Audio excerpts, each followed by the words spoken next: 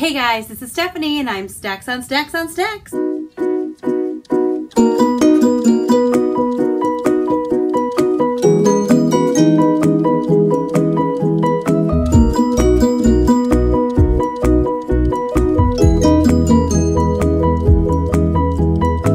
Today I am doing the rapid fire book tag. Now this is one again that's been around a pretty long while, but I thought it sounded like fun. It was originally done by Girl Reading, and I will link that below in case you want to do this book tag too. Without further ado, rapid fire questions. And just so you know, like they're supposed to be rapid fire, so I need to say the answer very, very quickly and not overthink it. And I'm probably not going to give a reason for some of these two, because if I do, then it's going to defeat the purpose of a rapid fire. Then I'm just thinking about it afterwards. That's still thinking. So here we go. Ebook or physical book? Physical book. Paperback or hardback? Hardback. Online or in-store shopping? Online. Trilogies or series? Series. Heroes or villains? Oh, I'm gonna go with heroes, though I've seen some really well-written villains. A book you want everyone to read?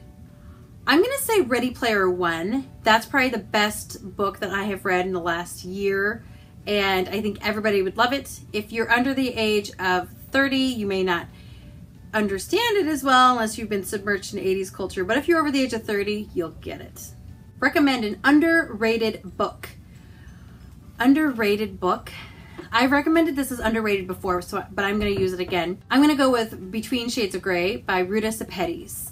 It's a great book. I feel like it was really popular on BookTube for like a month and a half, and it deserved more than a month and a half of coverage. The last book you finished? The last book I finished was The Murder Complex by Lindsay Cummings. Last book you bought would have to be Geekerella by Ashley Poston, and I'm excited to read it. The weirdest thing you have used as a bookmark? I'm gonna say my husband's hand. I was reading and it was night, and I've used a blanket before, but then I know when I like get back in bed, the blanket books, I'm gonna lose it. But he was sleeping, and so I took his hand and I stuck it in, and then I closed the book on it, and it was there when I got back. So you know, it worked. Used books, yes or no? Yeah. Top 3 favorite genres. Okay, I just want to say fiction and have that be a coverall, but that's not gonna work. So I'm gonna kind of go with my made-up genres. I'm gonna go with time travel, superpowers, anything with superpowers, and high fantasy. You know, where like dragons talk and stuff. Borrow or buy? Buy. Characters or plot? Oh, that one's hard, because if one of them sucks, the whole book sucks. I'm gonna have to go with characters. I feel like if your characters are super solid, you can have a mediocre plot. But if you have crappy characters, I'm just not gonna read it. Long or short books? I'm not gonna lie, long books do intimidate me, but usually it just means there's more goodness. I'm gonna go with long books.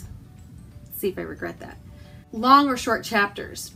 Short chapters, because then I feel like I'm accomplishing more. Name the first 3 books that you think of.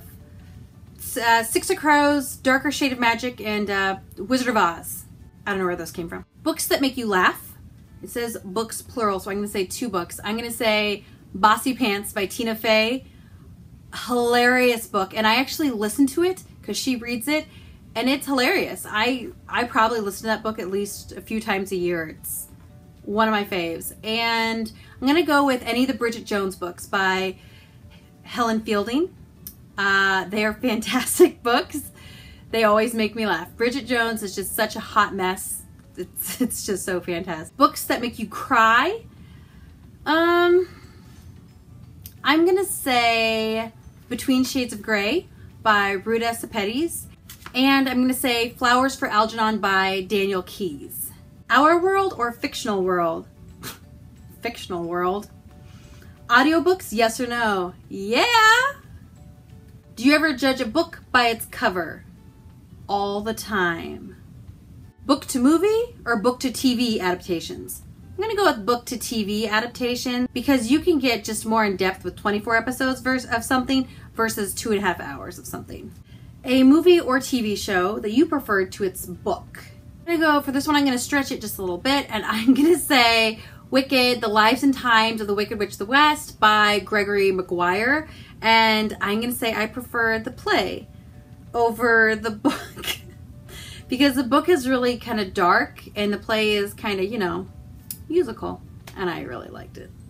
And the last one is series or standalones, and I'm gonna have to go with series just because more good content means more good reading.